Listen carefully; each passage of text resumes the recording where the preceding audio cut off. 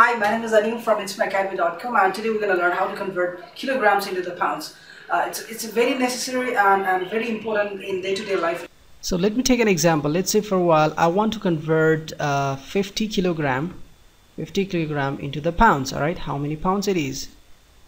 So my step one, always and always, step one is doubling the number. All right, so 50 times 2, that is 100, and step 2 includes dividing what you got in the step 1 by 10. All right, so 100 divided by 10, I got 10. And now step 3 is very simple. Just add the first and the second in the step 1 answer and the step 2 answer, that is 100 plus 10, that is 110. All right, so 110 pounds, that's the answer. Very simple. All right, so 50 kg is 110 pounds. So similarly, let's take another one. Let's say for a while, let's say 35, right? So I want to convert 35 kilograms into the pounds by the new method that we learned.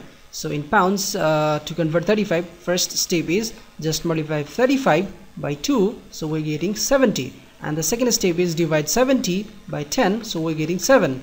And the third step is adding the first answer and the second answer, that is 70 plus 7, that is 77. All right, so 77 pounds. Very simple. 35 kilogram is 77 pounds.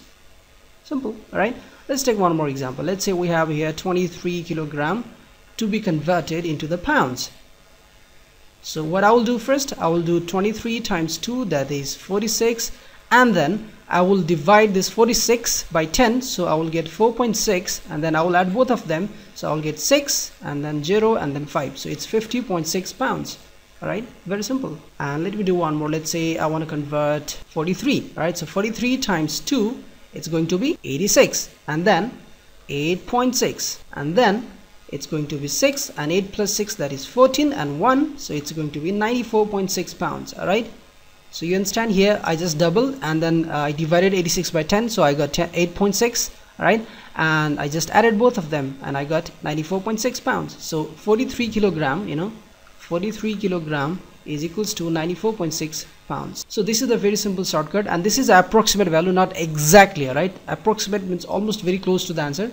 If you forget the few digits after the point, because 1 kilogram is equals to 2.20462 pound.